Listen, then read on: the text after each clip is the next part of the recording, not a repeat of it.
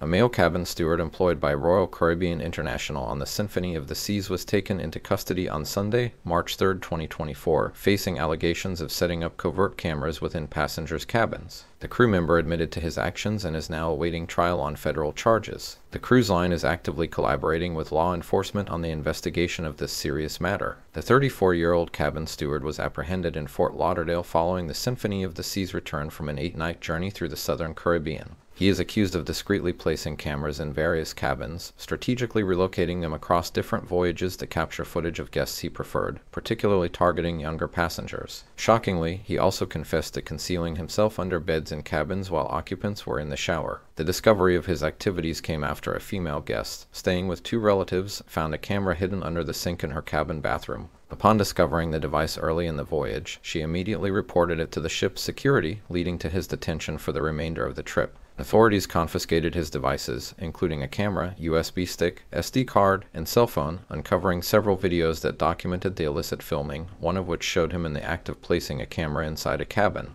Royal Caribbean reported the incident to Homeland Security, terminated his employment, and handed him over to the authorities upon the ship's arrival at the dock. Royal Caribbean has declared a zero-tolerance policy for such unacceptable conduct, ensuring full cooperation with law enforcement and immediate dismissal of the crew member involved. The cabin steward, who began his tenure on the Symphony of the Seas in December 2023, now faces multiple charges and is being held without bond at the Broward County Jail. The full extent of impacted staterooms and voyages remains under investigation.